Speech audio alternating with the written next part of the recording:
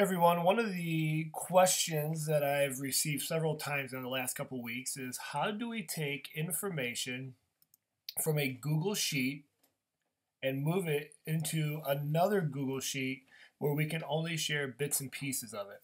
What happens in education is we gather information, where we go and we pull information from a Google form.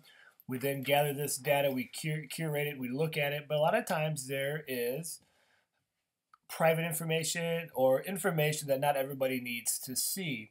And so what we're looking at here is a sample survey that I gave just to gather some basic data from teachers in our building where I asked them, favorite candy, random topic.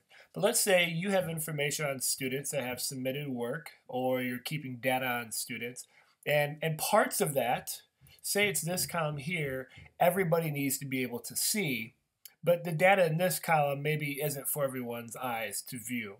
And so how do we move this data or whatever data is that you want from here to another spreadsheet automatically in real time where you're not constantly copying and pasting and updating time and time again as information keeps popping in? Well, there is a great function that does this. So let's take a look at it. I'm going to walk you through, and hopefully this will be the solution to the problem or the plague of frustration that many of you have. So like I said, here's the form that I gave just to gather information as we're sampling a lot of different tools. And let's say that I want to pull these two columns, D and E. What we can do is we're going to open up a brand new Google Sheet, and that's what this one here is. I've just called it ImportRange for the sake of this demo, and I can pick anywhere I want for this data to import. And this is going to be the Google Sheet that I would then share back out and say in this case with staff, where I want them to be able to see just those columns. You don't need tools or extensions or add-ons or anything to make this work, which is really, really nice. All you need to be able to do is use the function tab. And so here we go. Here's what you're going to type in. We're going to add the function, and anytime you do a function, you always start with the equal sign. And so we're going to go through, let's just say I want it to post right here.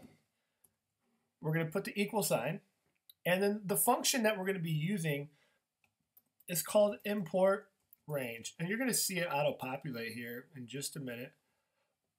And what I can do here now is I can start to add the information. And now here's all the information about this function. You could jump down here and learn a lot more if you wanted to.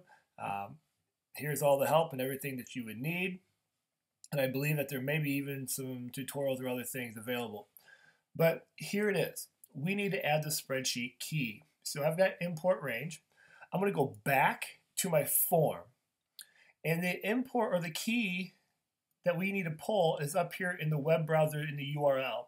And it's right past the D here, so with this backslash, and it goes from there all the way to the other backslash. This is the sheet key.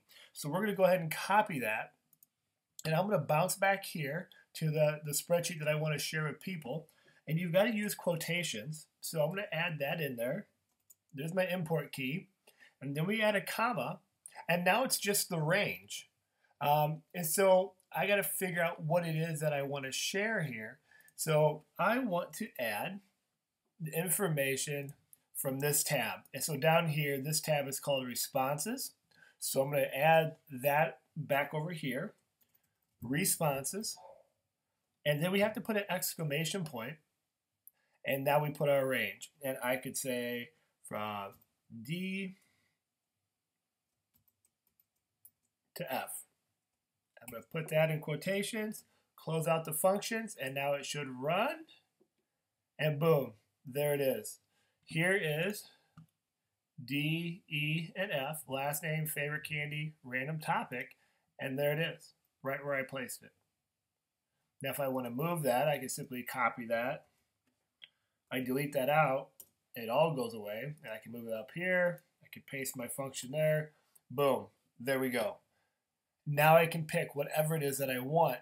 And now when I go into the Google form, let me show you what will happen. It'll be live time now in terms of what we want to do. So if I pull up this form, okay, you can see down here the last one is this fake one that I put in for a previous demo.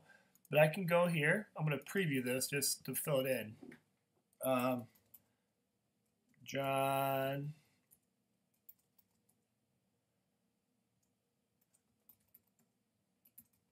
Skittles Pirates. So now here's the form. So this has already been, this is new, this is lifetime. Boom, there it is. Okay, we can see that it's got popped up down here. Okay, and now in the range, in this new spreadsheet, it's already down here as well, lifetime. So as you're importing data, if we're using Google Forms to track behavior or grades or whatever it might be, it'll automatically populate for you.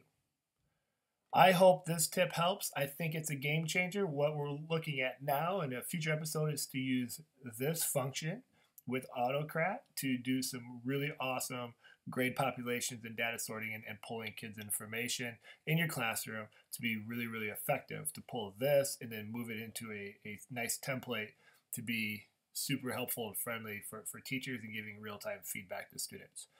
If you've got other solutions, tips, tricks, ideas, please leave a comment. And until the next episode, stay awesome.